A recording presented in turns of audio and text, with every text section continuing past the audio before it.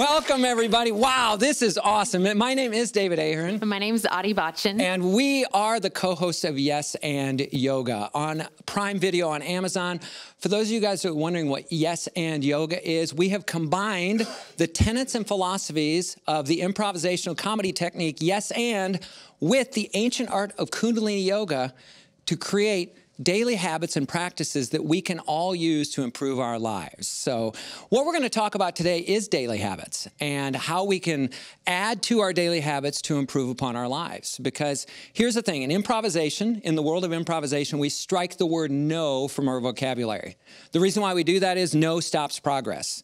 What we do is we replace it with a technique called yes and, where we accept ideas, we accept what the universe gives us, and we build on those ideas to create this vast potential where anything is possible. Because when we say no, what happens is we create the illusion of control in our minds. But what we sacrifice in exchange for that is the word yes, which is where all possibility lies and all manifestation lies. Now, you're probably wondering, well, how in the world does yoga and meditation come into that? Like, how do those connect? Well, they connect very easily because the same philosophies are there. In yoga and meditation, it's about being in the moment. In improvisation, it's about being in the moment. In yoga and meditation, it's about acceptance. It's about flexibility. It's about adaptability. Same thing in improvisation. What we come up with together is far better than anything we will come up with individually. So what we're going to do today, we're going to take you through a series of a couple of practices, and we're going to add a couple things to our daily habits to make our lives more efficient, more creative, more productive. So what I want you guys to think about just for a second, think about the first 5 things you guys do when you get up in the morning. It could be anything. It could be brush your teeth, get out of bed. Checking your phone, checking your email, text messages, social media. Think of what's the first thing you do when you wake up, or even first 5. That's right. The first 5 things you do when you wake up, and just kind of put them into your mind. Okay, so now what we're going to talk about is, you know, all the time we always hear, got to be in the moment. Be in the moment. Well, the minute you start thinking about, I got to be in the moment, you're out of the moment. Like, I just lost the moment. Where'd the moment go? The moment's gone. So here's what we do. How do we get into the moment in yoga and meditation? We do it through our breath. Through the breath. That's right. So we're actually going to practice an easy breath technique. And so if everyone wants to go ahead and you can close your eyes. And this breath is going to be done all in and out of the nose, okay? So go ahead and close the eyes. You can leave your hands relaxed on the lap, palms face up, palms face down. Or if you want to have the thumb and index finger touching, you can. And this breath is going to be done in and out of the nose, okay? And what we're going to do is, it's a 3-part breath. And we're going to inhale first for 5 seconds, then hold the breath for 5 seconds, then exhale for 5 seconds. And I'll walk us through it the first couple times, and then after that, carry on yourself, okay? So with the eyes closed, let's go ahead and exhale our breath out. Then inhale through the nose, 2, 3, 4, 5. Hold the breath, 2, 3, 4, 5. Exhale, 2, 3, 4, 5. Inhale, 2, 3, 4, 5. Hold the breath. 2, 3, 4, 5. Exhale. 2, 3, 4, 5. And keep going on your own. So keep going with it.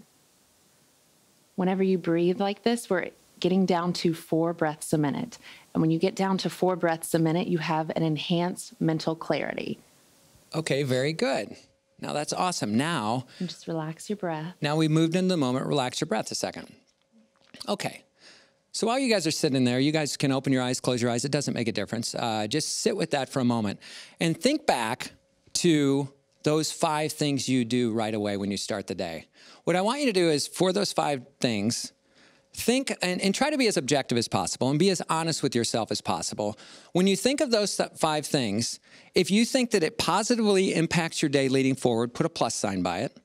If you think, maybe it's not the most positive thing, put a minus by it. And if it's neutral, if you think, well, I got to brush my teeth, so I don't really have that strong of a feeling. We're going to probably keep it in there. Keep it up high on the list. Just kind of put a 0 by that, because that's kind of getting to the state of 0 or the neutral state. Okay, so... And as you think about those, now what I want you to start thinking about is, When people come to you, and this happens all the time, when I was about 3 years ago, I had this idea, because I'm an improviser and because I come and speak about yes and all the time, I said to myself, I had said no to one of my children about doing something. I said, no, I don't want to do that. You want to go for a bike ride in the park? Nah, I don't want to go for a bike ride. And I stopped myself. I said, why am I saying no to that? And I made a deal with myself that for 1 year, I would say yes to every single thing somebody brought to me that wouldn't hurt me or hurt them or cause harm at all. If it wasn't going to hurt me and it wasn't going to cause any harm, I would say yes to it. And I wanted to see, where did all these yeses lead? Okay? So when we're talking about daily habits and when we say yes to things, she and I are going to do an exercise real quickly. This is called yes and. This is the fundamental foundation and philosophy of improvisation. What's going to happen is she is going to say any declarative statement. It doesn't matter what it is. My job, my only job, is to listen to what she's saying. I'm going to listen to it. I'm going to repeat what she says, and I'm going to build on it. Now, I'm not allowed to change the idea. The only thing I'm allowed to do is build on her idea, and we're going to see where it leads. Because in improvisation, we don't know where we're going. We only know where we've been. And the only way to have change in your life is to change a habit that you've already done. And you have to say yes in order for that to happen. We have to try something new. So she and I are going to do this. And then I encourage all you guys to bring this back to your life when you do it. So you can, any declarative statement. I booked us a trip to Tahiti for tomorrow. Yes, and because I booked us a trip to Tahiti for tomorrow, we're going to fly there first class because I upgraded. Yes, and when we fly there first class, we're going to have what's her name? Doesn't matter. Flight attendant. We're going to have a flight attendant that also gives us she has a free gift for us. Yes, and because she gives us this free gift, it's a free excursion to do parasailing once we get to Tahiti. Yes, and once we get to Tahiti and do parasailing, we end up making friends there that we know in Texas. Yes, and because we meet these friends that we knew from Texas, we decide to start a parasailing business there so we never have to move back. Look at that. Sold. Sold. Thank you. 3 people enjoyed that. Thank you, ma'am. Now, what does that teach us? Neither of us said no. And in fact, when she for a moment didn't know what to say, there are no wrong answers. Anything she says is 100% right. So what I ask every single person in here is, what would happen if you knew every single thing you said was 100% right, it was going to be supported and built upon, and we were going to come up with that out-of-the-box happy accident idea that normally wouldn't happen? Well, here's the deal. We have to be that person. We have to be the person that when somebody comes to us an idea where we meet it with enthusiasm, we build on it, and we treat them like an artist and a poet. So now we're going to go back to daily habits. Think back to your daily habits again, and maybe think, if any of you have a minus sign, wonder if when you got up in the morning, instead of doing one of those minus things that you may not feel is as effective, you replaced it with a 90-second or 2-minute breath where you move into the moment. It helps you have mental clarity and really bring out your best self. And when even in the world of improvising, you want to bring your best self forward for the group. And that's right. That's an easy way, a technique where even if you're thinking your life, what can I do? Just breathing in the morning. It'll put you in a different mental space and really draw out your natural gifts. That's right. And she's 100% right, because it's my job in improv to make her look good. Mm-hmm. It's her job to make me look good. And when we both make each other look good, guess what? We rise together. That is the philosophy of yoga. When we do our work, our personal work, when we do the hard work, personal work, day in, day out, guess what? We become our best selves, and then we deliver it to the world, and then we help the world become their best selves. The word God could be broken down to generate, organize, deliver. We generate with our practices, with our daily habits. We organize them throughout the day, and we deliver them to the world. So now think about another one of those minus signs. What would happen if instead of having your knee-jerk reaction to everything be saying no, wonder if you changed your habit to being one of yes, where instead of saying no, you start to say yes to the possibilities.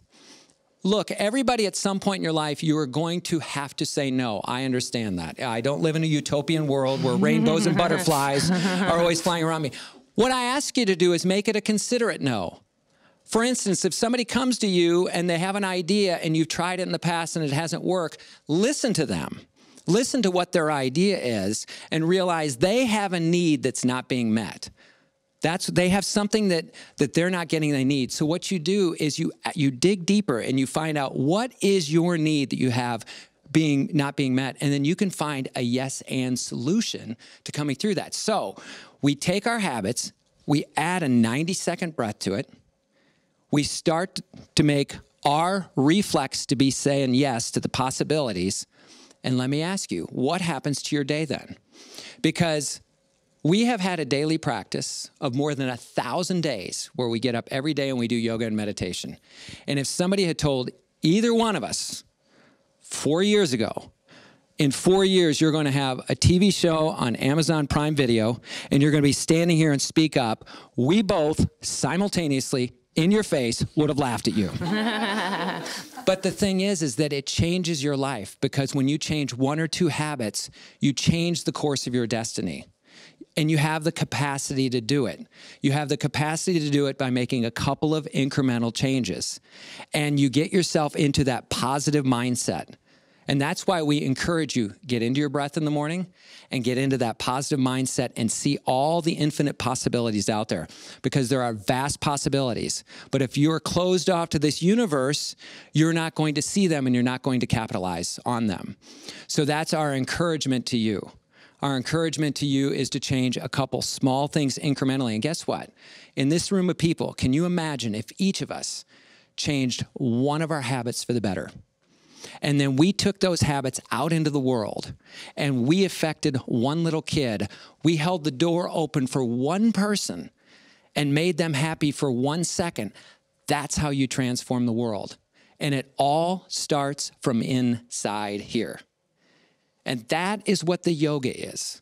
The yoga is making this inside here more powerful and stronger so you can deliver it to everybody else and you can lift everybody else up. I need her, she needs me. It's not, one is not better than the other. It is yin and yang, and things she is so great at, I'm not, and vice versa. But you know what? In those moments when we need each other, we lift each other up, because we're stronger as a team. That's Yes and Yoga. That's the power of community. That's the power of change. And we have the power to change the world today. Every single person in this room can be that change. My name is David Ahearn. I'm Bachan. And we thank you for having us. And we really hope all of you tune into Yes and Yoga. We think it can transform your life. Thank you for almost clapping, ma'am. That was impressive.